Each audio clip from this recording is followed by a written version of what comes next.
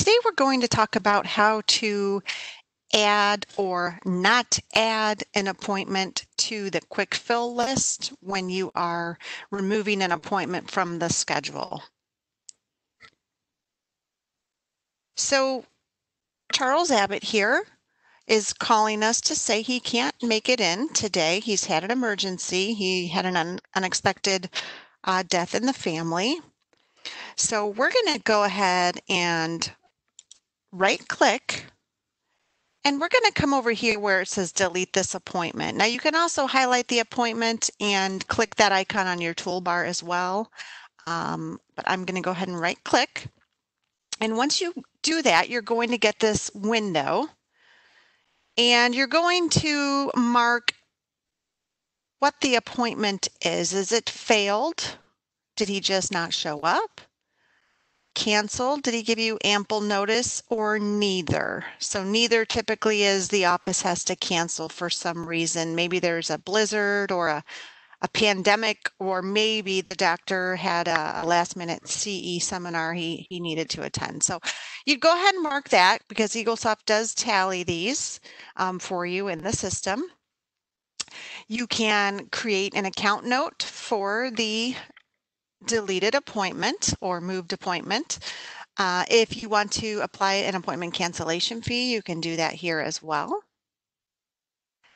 And this is the big one. So add to quick fill list. The system defaults this box to be checkmarked.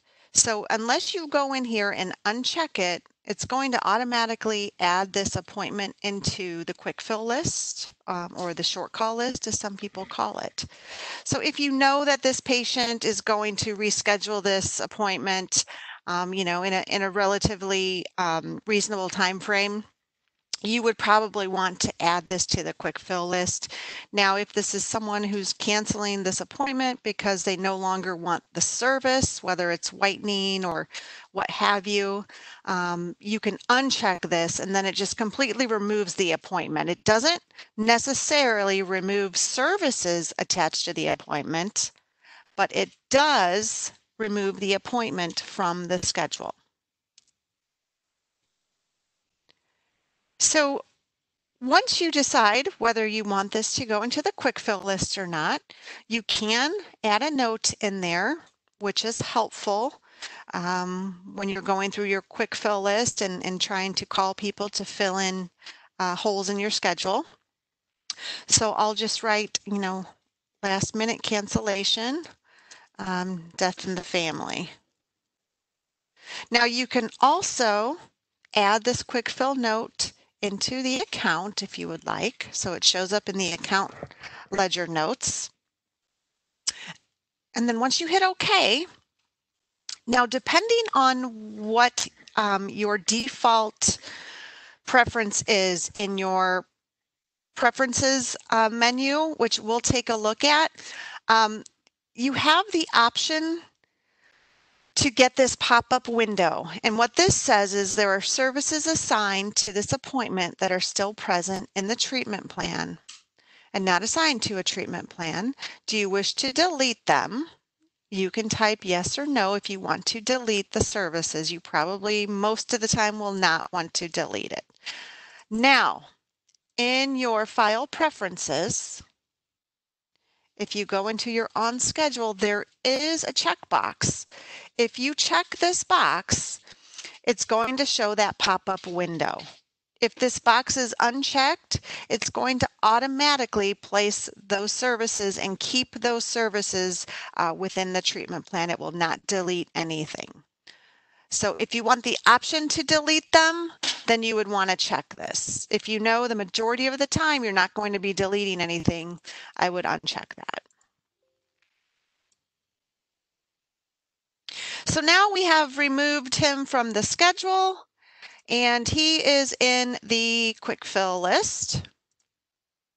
So we can actually come up here and click on our quick fill list.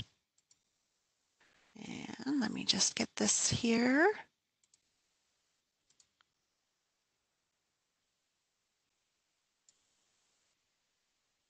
All right, so now we can click on that quick fill list here.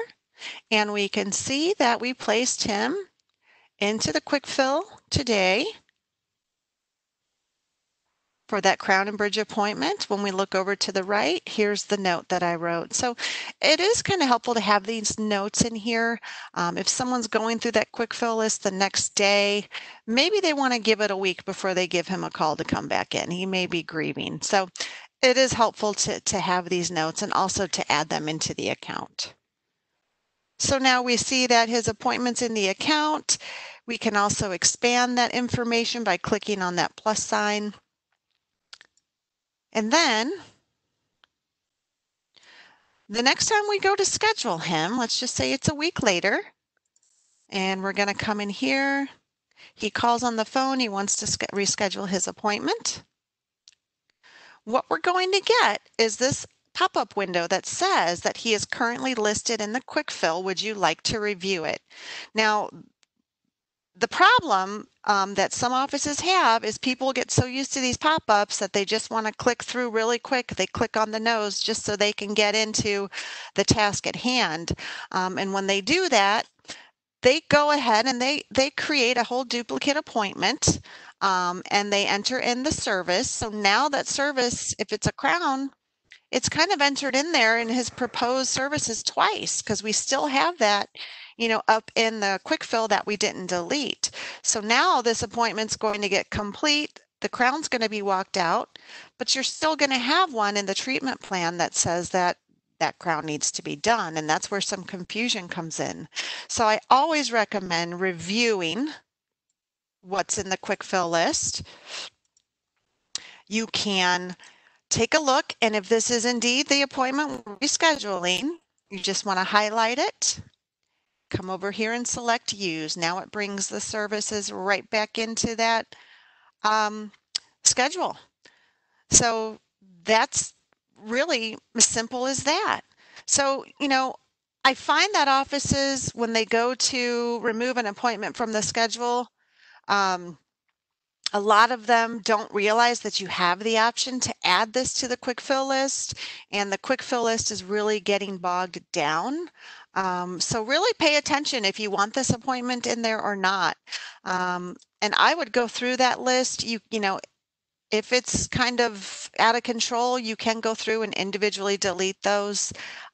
Or if it's really out of control, you can call the Patterson Technology Center support line, and they can go ahead and help you get those deleted a little more efficiently. But the quick fill list really can be a great tool if you keep it clean and use it properly.